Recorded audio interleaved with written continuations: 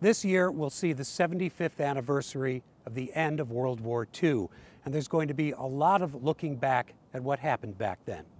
Ruthie Zell has a story about a St. Louisan who didn't go to war, but who had a lot to say about it, with very few words.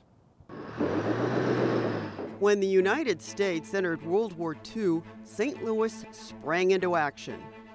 This is total war, everybody's war. Into the pockets of Americans, this war production is pouring $100 million a day.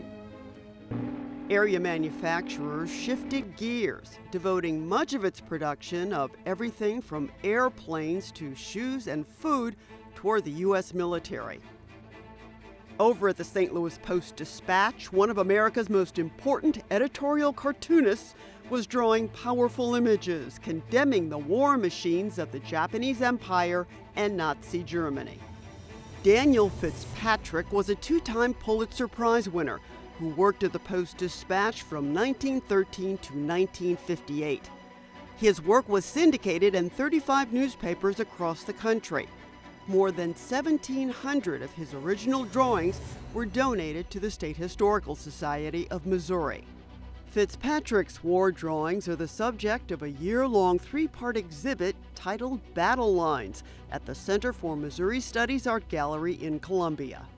This is the second part, and this is the U.S. enters the war. So our first part dealt with the early part of the war before the United States entered it, and this exhibit deals with that period immediately after the United States entered the war and the years afterwards. Curator Joan Stack.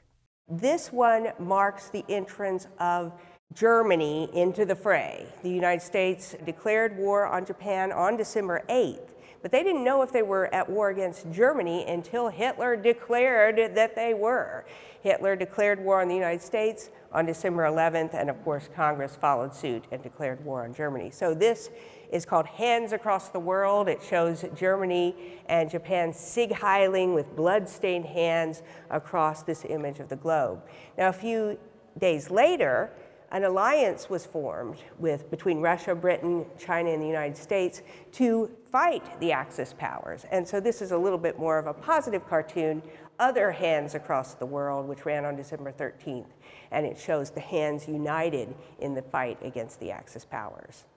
This one I thought was really interesting because it reflects the importance of Mexico entering World War II. A lot of people don't even know that Mexico participated in World War II, but they entered the war as an ally of the United States. So this marks when Mexico joined the alliance, and this ran on May 27th, 1942. And what the artist has shown is a variation of the Great Seal of Mexico, which shows an eagle on a cactus with a rattlesnake in its beak and talon. But now it has a strange little swastika-shaped snake with the face of Adolf Hitler on it. Perhaps the most powerful cartoon in the whole show is this one, Gateway to Stalingrad, and it's just a powerful graphic image of the horror of war.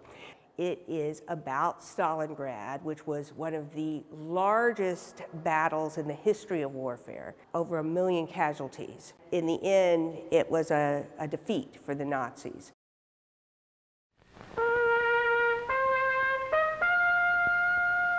An editorial cartoonist must put on a show every day. It may be a drama, a comedy, or a satire. In 1960, a recently retired Daniel Fitzpatrick was featured in a series of documentary essays produced by KETC.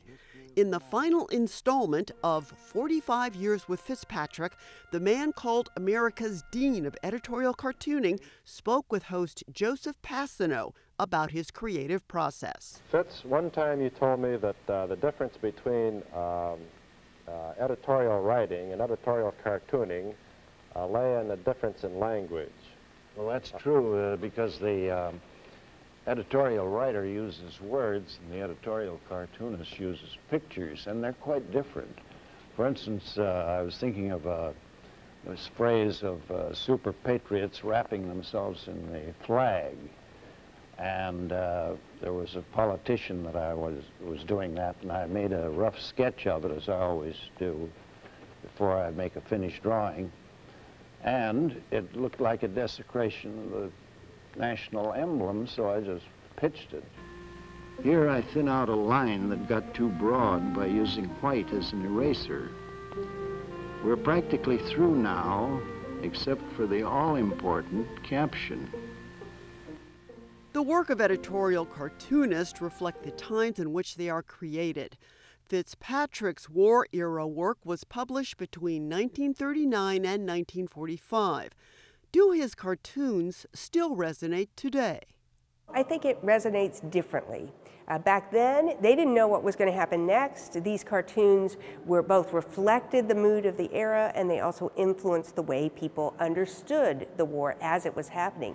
Today, they help us to better understand that period of our history, and also there are universal messages in some of these images that remind us of the horror of war in general. I think it's a different sort of experience that the viewer has, but I think it's a very important one.